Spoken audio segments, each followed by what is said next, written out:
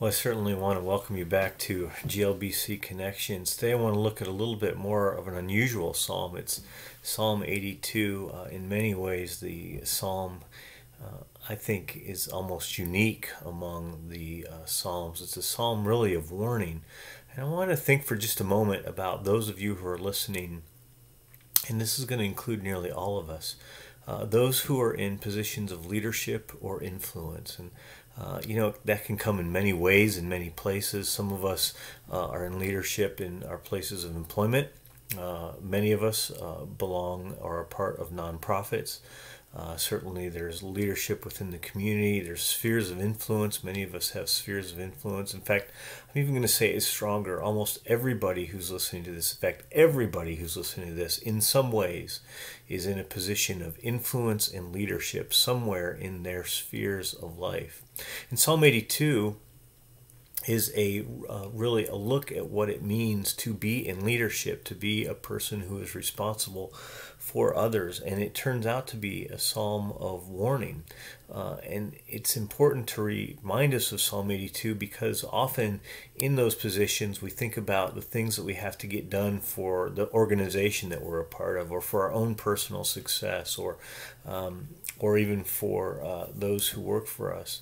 But those that are in position of leadership and spheres of those who have spheres of influence, we're really called to something else. Psalm 82 was a reminder to the leadership of Israel. In fact, it starts like this in verse 1. It says, God presides in the great assembly. He renders judgment among the gods. And it's a little g with gods in quotes. What he's saying there is that is God himself who judges those who are in leadership over Israel. It's a reminder for us that he judges all people who are in positions of leadership and all people who have influence. That includes me, includes you. And so we need to be careful. What does God want from those who are in those positions? And here we see how the people in Israel, the leaders of Israel, had failed in the next few verses. He says, how long will you defend the unjust and show partiality to the wicked? No, he says, defend the weak and the fatherless, uphold the cause of the poor and the oppressed, rescue the weak and the needy, deliver them from the hand of the wicked. God is upset, and he gives this warning to the leadership in Israel because they have not done what he views as their most fundamental job, which is to look out for those who don't have resources, who don't have positions of leadership and influence, to look out for those who are poor and oppressed. And it includes fatherless children, it includes widows, it includes needy people, it includes oppressed. It's a reminder for all of us who have been given so much and so many opportunities that our primary job is not to continue just the mission of the organizations of which we're part. It's not to continue to work on behalf of the success of those organizations, although that certainly is part of what we do.